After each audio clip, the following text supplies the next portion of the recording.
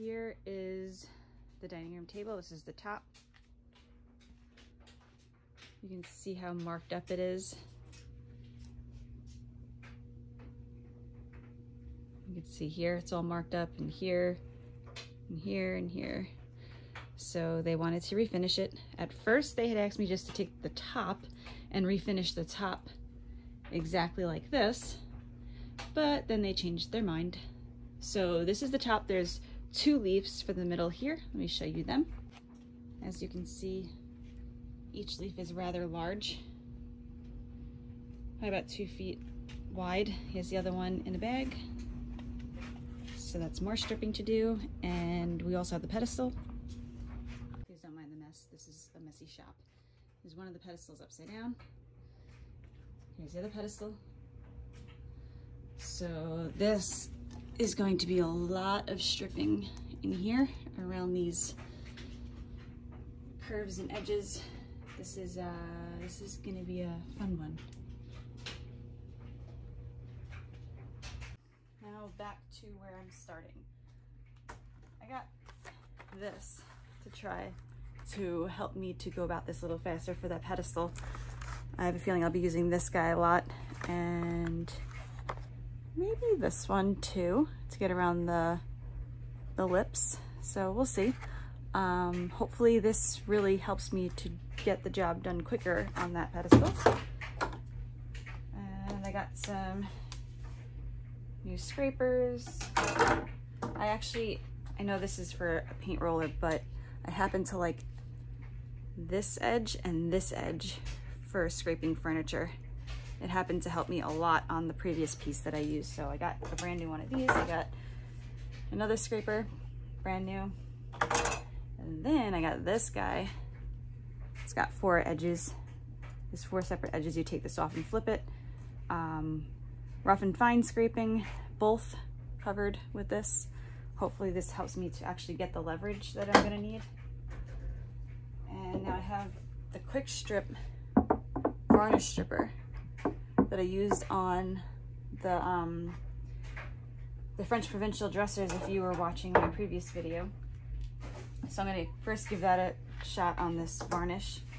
And then I also have this premium stripper. So kind of just gonna see which one works better on this specific varnish. I have 2 separate brushes, one for each. And then, very important, proper PPE, because I am going to be using harsh chemicals with this. These are very harsh chemicals. Let's get started. I forgot to include the fact that you should definitely be wearing gloves when using stripper. It is a very harsh chemical and it does irritate the skin. You should also probably wear safety glasses or goggles of some sort, because if this sprays into your eye, it splashes as you're spreading it onto the surface, it can cause a lot of issues with your vision and your eye. So you want full PPE when using stripper. While I'm waiting for that to work, I want to explain that this piece, like most furniture today, has veneer on the top. And that means when stripping this, you cannot sand it. When you get down to the bare wood, you cannot sand it too hard, because you will sand right through the veneer very quickly. So it's very important that I strip this and then I carefully sand it when I'm done stripping it, maybe with just one pass by hand with some 220.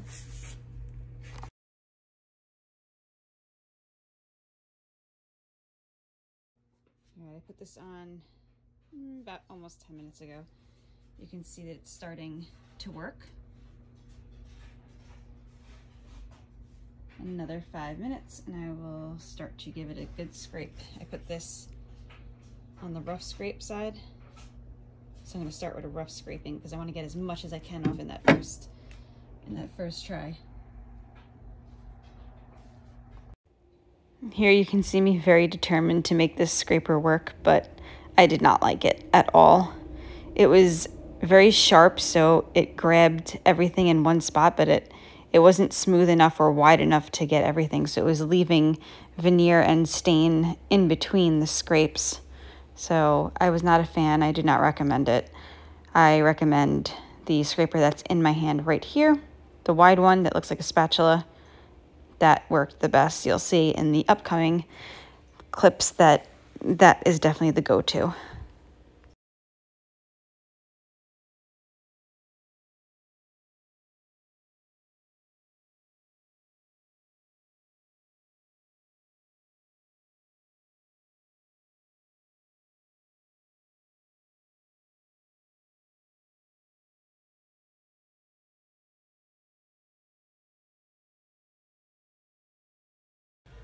Here you can see me stripping the pedestals. Stripping these pedestals was definitely a challenge with all of the different rings around the pedestal and the edges and the markings. It was definitely not a simple task, and it took a lot of time, a lot of effort, and a lot of patience. Here you can see me going at the rings on the bottom of it. This was definitely the most challenging part, and it took me the longest out of everything with this table and the pedestals. All right, so I just mixed up my paint. I'm actually using a measuring cup because I want a perfect 50-50 mix. So in this measuring cup, I have half a cup of water, half a cup of paint. I'm using Dixie Belle's chalk mineral paint in fluff. And that combined with the water gives me a nice stain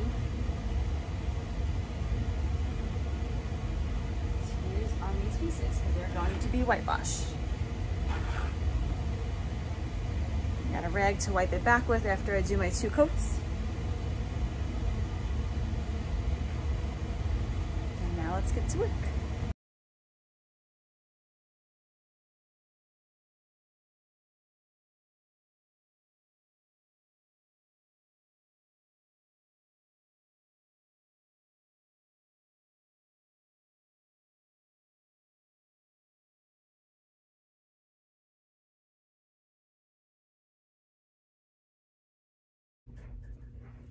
Here's this piece.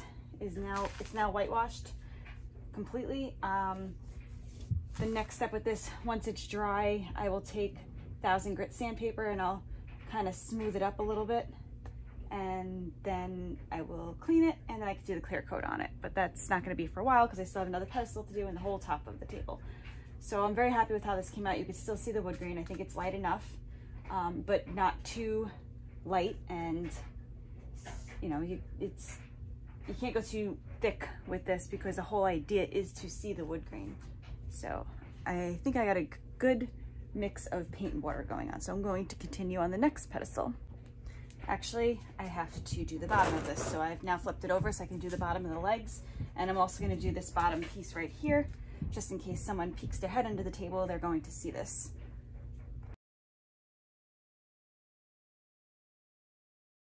If you're enjoying this video so far and you find this information useful, please be so kind as to hit the like button down below and consider subscribing to my channel. I have now sanded all this down and it's ready for the whitewash. I first sanded this with some 150 to make sure I got everything off when I was stripping it. Then I sanded it with some 220 to make it a little smoother. And then I brought it up to 320 to make it very smooth. And now we have the feeling that we want. And now it's ready for the whitewash. So let's get to it.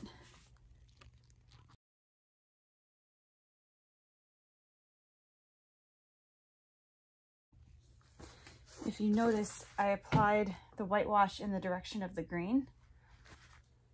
The grain on this table goes this way and this way. It doesn't go horizontal or vertical. It's on an angle, and the angles meet each other in the middle. So we don't want to leave the whitewash on for too long. Otherwise you get some darker white spots, and we don't want that. So I did a small section, and now I am wiping it off. Now I also have to be careful where these two different wood grains meet, because I'm going to end up overlapping, and that's going to create a dark line down the center. So I want to pay special attention to this center part and make sure that I pull back on it a little more than I pull back on everything else.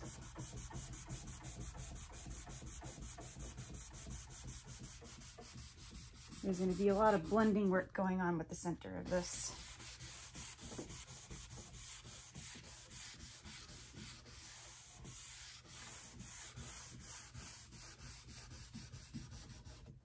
Now this is only the first coat, so it's very light. Now I'm going to move on.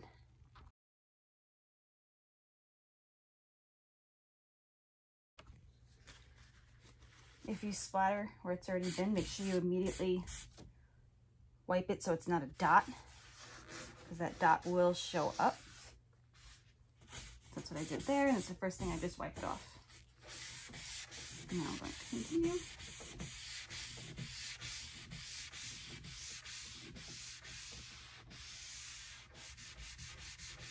You'll also notice when I'm applying it, after I've applied it to this area, I take and I do full swipes, because you don't want to stop midway and then pick it up, because you end up with a brush mark. And that shows up in the end. Again, I'm going to focus on that center line. Make sure to wipe off of as much of it as I possibly can.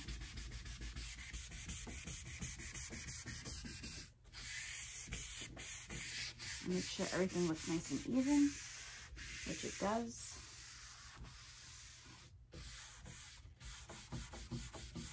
Except right here, I have a little overlap from the first section and the second section, so I'm gonna try to get more of that off, which I just did. I succeeded. And then you want to make sure along the edges you pull back and make it smooth, otherwise you end up with a thicker line around the edges. So now I think we're looking good, and I can start the next section.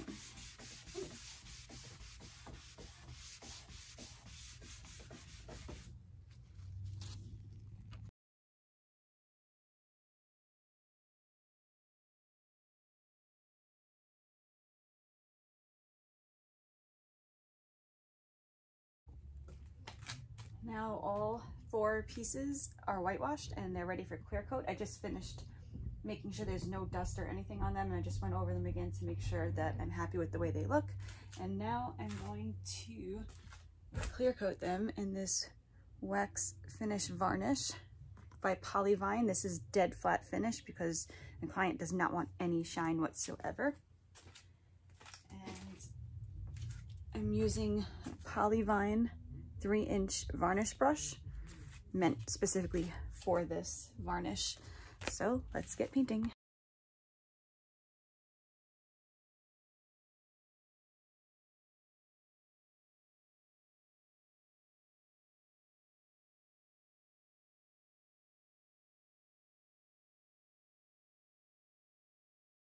Here's the final product. Here are the pedestals. Next is the tabletop. This is when it's assembled in the client's home. And then the next photos, you're going to see it with the 2 leaves in it. Thanks for watching this video. Please remember to hit the like and the subscribe button if you like what you've seen, so you don't miss any future videos. Thank you.